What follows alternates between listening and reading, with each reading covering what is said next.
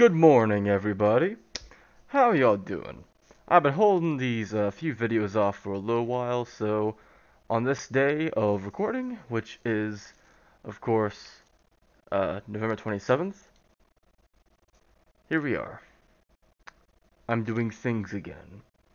I'm starting this day off with one video. I'll have more today, but the first one is, I had an idea.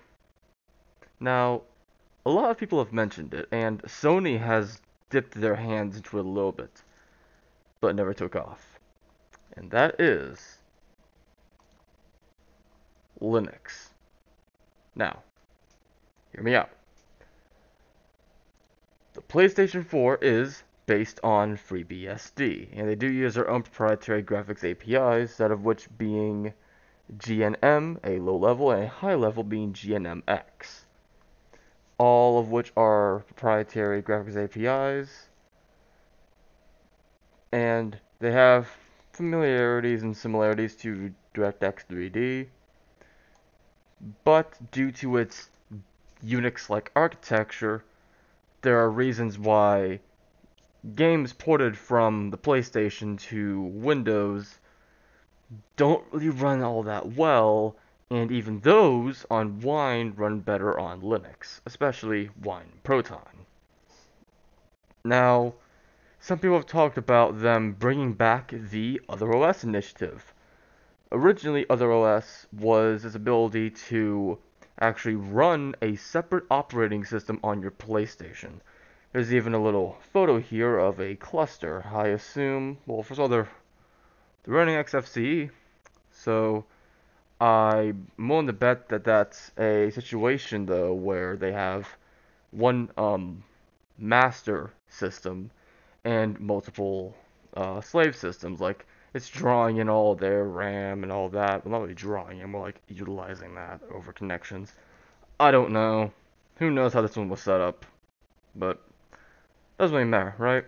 Anyway, there's also PSX Linux and stuff like that have existed. But the reason why I think that Sony should go back into Linux, I'm not talking about making the PS4 Linux based. I'm not. I'm talking about the PC market. So, we do know that Sony makes, of course, the PlayStation, right? But they have, recall correctly, they do still make, they do indeed still make many devices. They have the Vevo, or however you pronounce it, laptops, which, of course, come with an operating system. And what OS is that? Well, my friends, let's take a look at what OS that might be. As we see here, we have this Dell, that's Acer. We're not finding it. So, look at Sony laptops. Ooh, that's Amazon. But that's all old stuff. The majority of this is old. And, oh no, would you look at that? It's dead. Would you just look at that?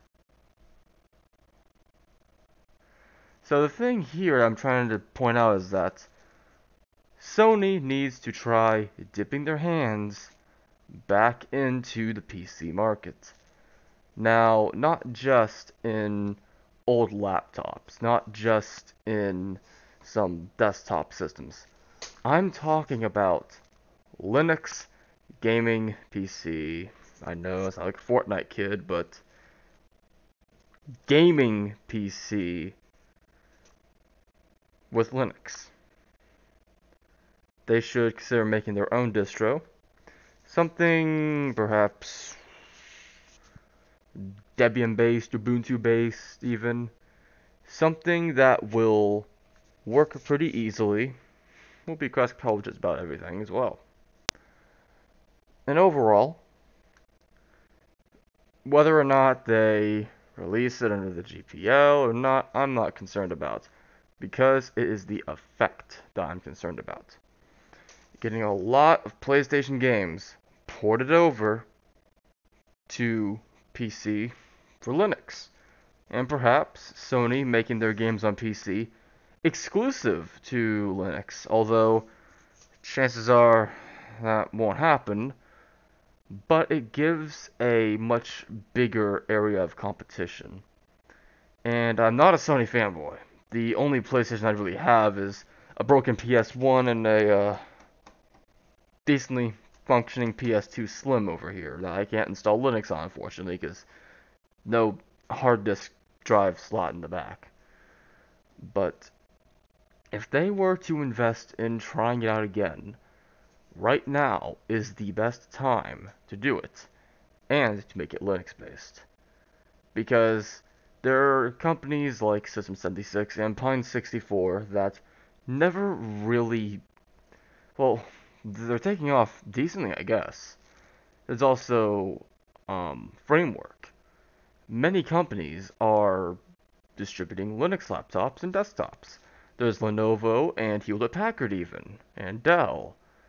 But it's not quite enough. You need a super competitive um, type of statute there.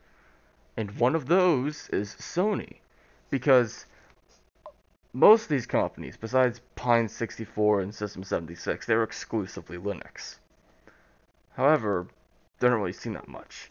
Everyone else, they will happily give you Windows. Reason being, it's just a thing people use. Well, that is a Microsoft operating system.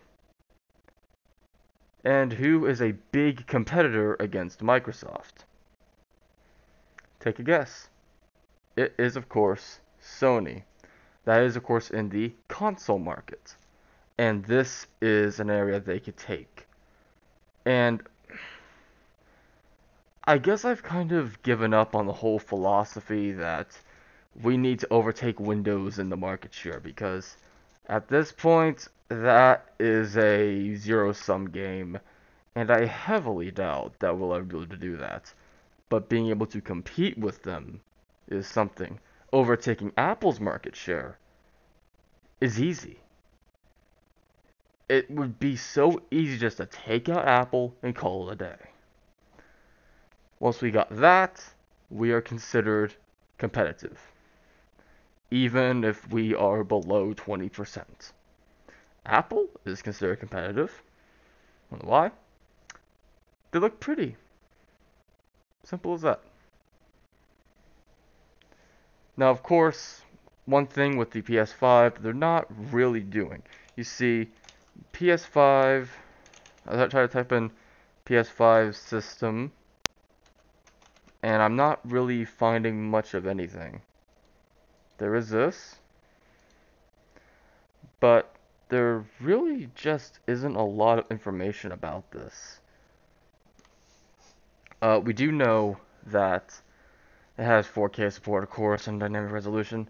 However, based off what we know, we can assume that it's not really anything majorly different from the PS4. I probably should have had this up here to begin with, but it's not, software-wise, it's not that different from the PS4.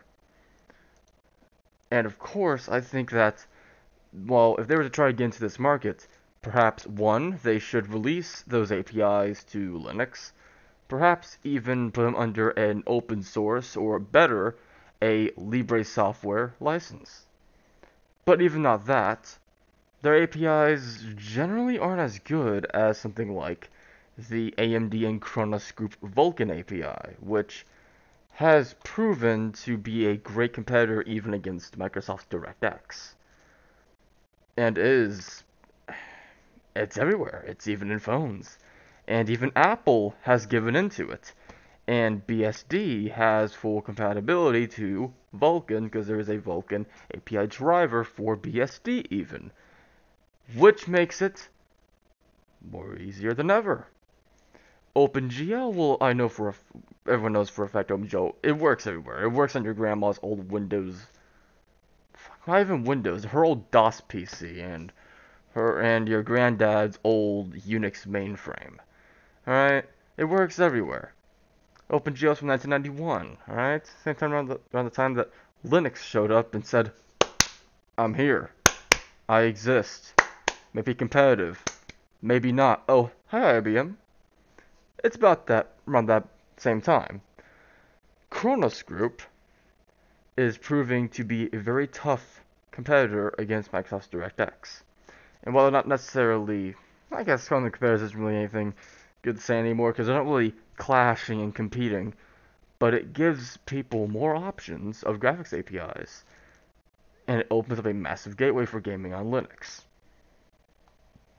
That is, of course, based off of AMD's old proprietary Mantle API, which, oh, died off, and is now Vulkan. Now, of course, there was an old thing called Linux for the PS2.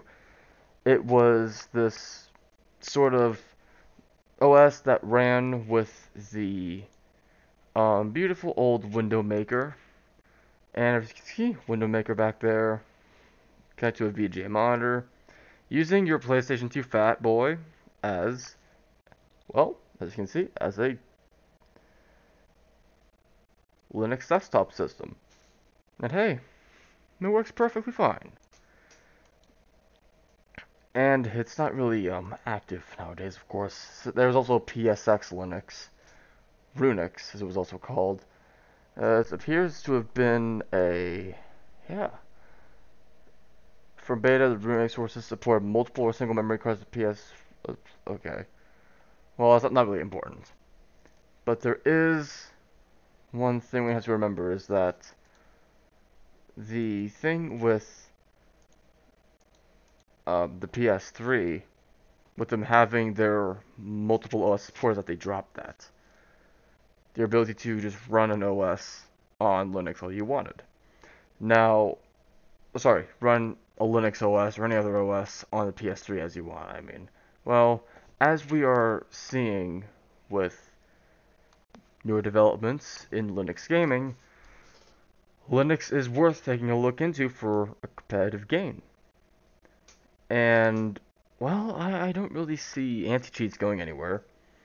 But you don't necessarily need to run everything as admin, or in Linux case, root privileges. And I don't really give anything root privileges on my system, because that makes sense. Windows users have become desensitized to the whole run as admin. They just go, oh, my image viewer needs to run as the administrator? That's normal. It's not. It's not normal. But they would fall for that anyway, wouldn't they? Reason being, it's just asking for admin. It's not that bad. Not that bad, right? I heavily doubt it's actually that bad. It actually is. It's horrible. So, there's that. There's my 2 cents on a long, drawn-out argument that has gotten even bigger ever since Vulkan, and way bigger ever since Proton.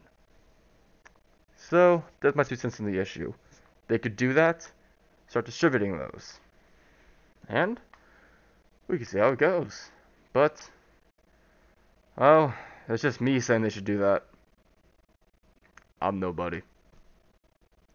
But hey, maybe one day it will take off.